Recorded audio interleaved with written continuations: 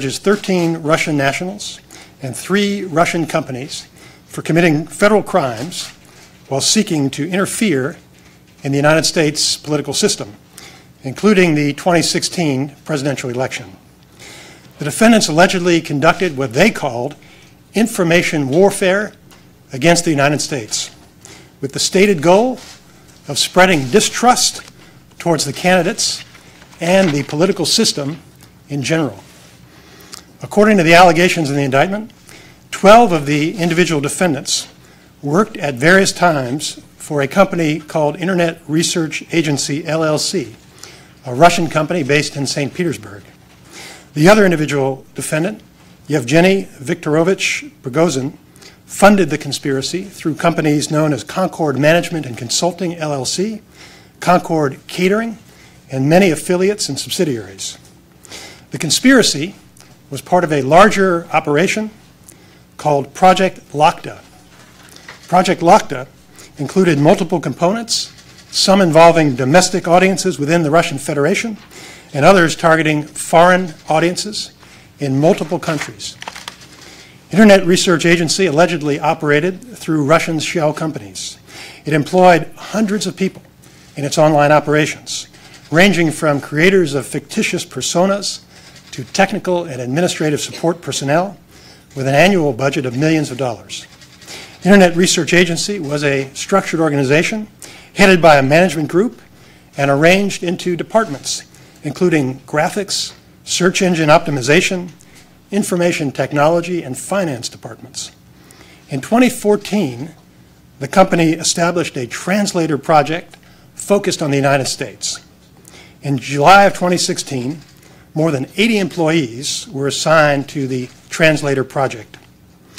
2 of the defendants allegedly traveled to the United States in 2014 to collect intelligence for their American influence operations. In order to hide the Russian origins of their activities, the defendants allegedly purchased space on computer servers located here in the United States in order to set up a virtual private network. The defendants allegedly used that infrastructure to establish hundreds of accounts on social media networks such as Facebook, Instagram, and Twitter, making it appear that those accounts were controlled by persons located in the United States. They used stolen or fictitious American identities, fraudulent bank accounts, and false identification documents. The defendants posed as politically and socially active Americans, advocating for and against particular candidates. They established social media pages and groups to communicate with unwitting Americans.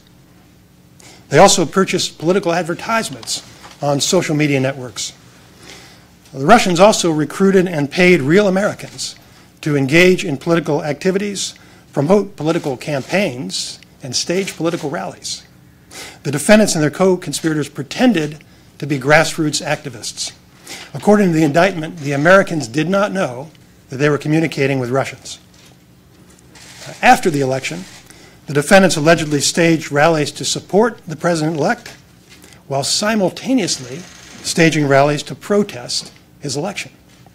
For example, the defendants organized one rally to support the president-elect and another rally to oppose him, both in New York on the same day. On September 13th of 2017, soon after the news media reported that the special counsel's office was investigating evidence that Russian operatives had used social media to interfere with the 2016 election, one defendant allegedly wrote, quote, "We had a slight crisis here at work. The FBI busted our activity. So I got preoccupied with covering tracks together with my colleagues," end quote. The indictment includes 8 criminal counts. Count 1 alleges a criminal conspiracy to defraud the United States by all of the defendants. The defendants allegedly conspired to defraud America by impairing the lawful functions of the Federal Election Commission, the United States Department of Justice, and the Department of State. Those organizations of the U.S. government are responsible for administering federal requirements for disclosure of foreign involvement in certain domestic activities. Count 2 charges conspiracy to commit wire fraud and bank fraud by Internet Research Agency and 2 of the individual defendants. And counts 3 through 8 charge aggravated identity theft by Internet Research Agency and 4 individuals. Now, there is no allegation in this indictment that any American was a knowing participant in this illegal activity. There is no allegation in the indictment that the charged conduct altered the outcome of the 2016 election. I want to caution you that everyone charged with a crime is presumed innocent unless and until proven guilty in court.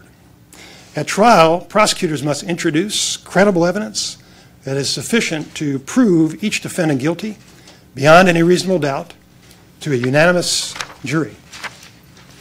The special counsel's investigation is ongoing. There will be no comments from the special counsel at this time. This indictment serves as a reminder that people are not always who they appear to be on the internet. The indictment alleges that the Russian conspirators want to promote discord in the United States and undermine public confidence in democracy. We must not allow them to succeed. The Department of Justice will continue to work cooperatively with other law enforcement and intelligence agencies and with the Congress to defend our nation against similar current and future efforts.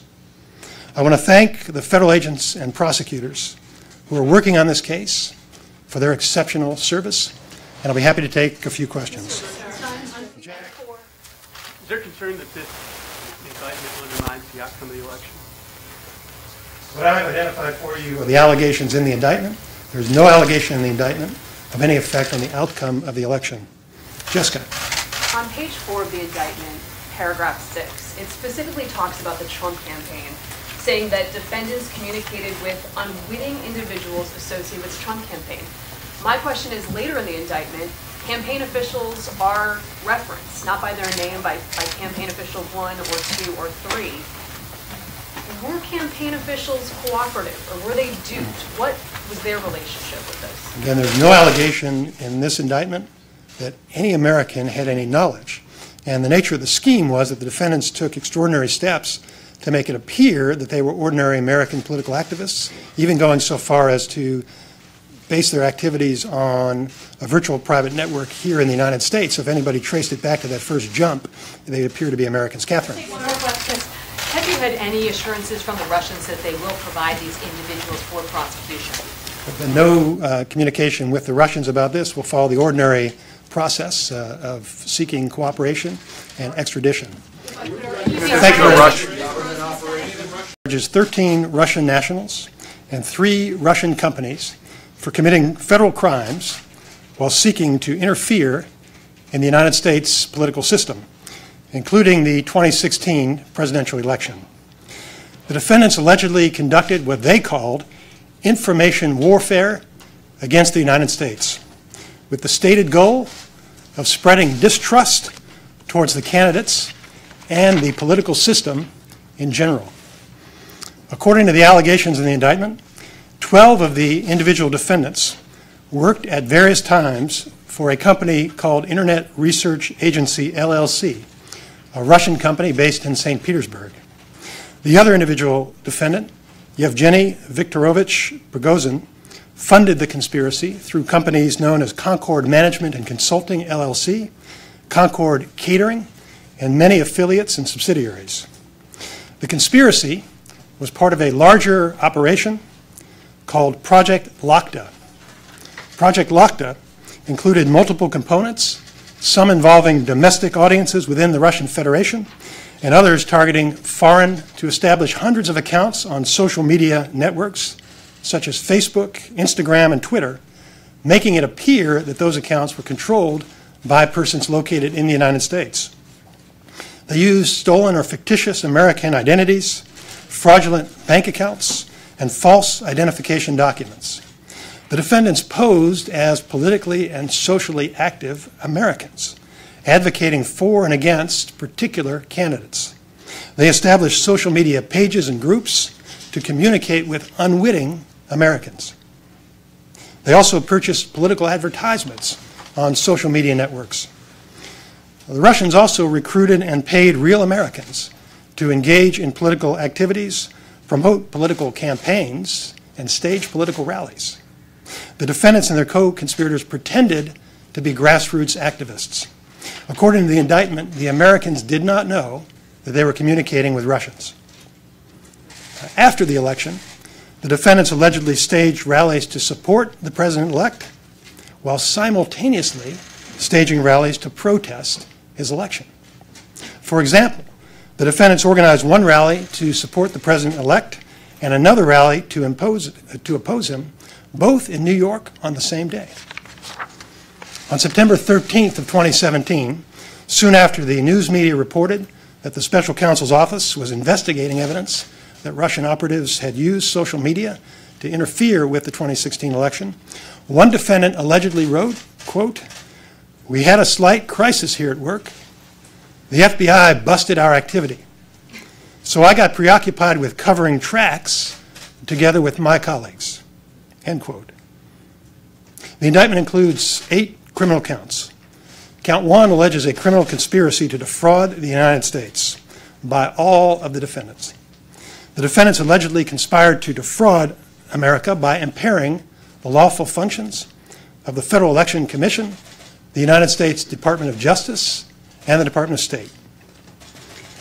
Those organizations of the U.S. government are responsible for administering federal requirements for disclosure of foreign involvement in certain domestic activities. Count 2 charges conspiracy to commit wire fraud and bank fraud by Internet Research Agency and 2 of the individual defendants. And counts 3 through 8 charge aggravated identity theft by Internet Research Agency and 4 individuals. Now, there is no allegation in this indictment that any American was a knowing participant in this illegal activity. There is no allegation in the indictment that the charged conduct altered the outcome of the 2016 election. I want to caution you that everyone charged with a crime is presumed innocent unless and until proven guilty in court.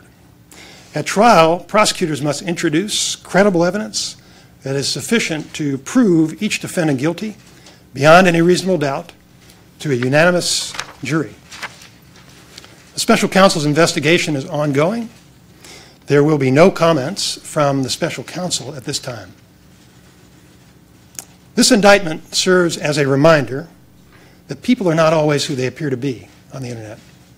The indictment alleges that the Russian conspirators want to promote discord in the United States and undermine public confidence in democracy.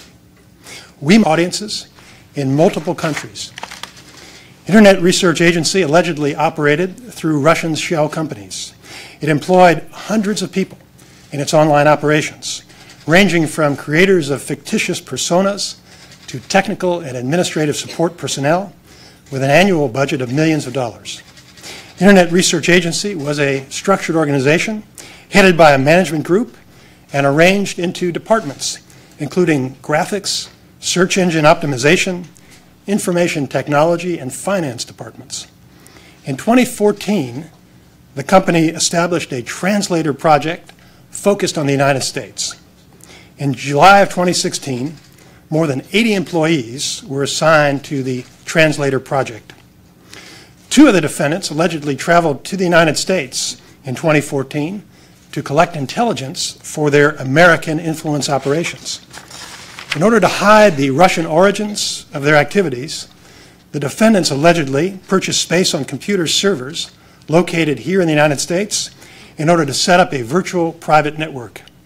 The defendants allegedly used that infrastructure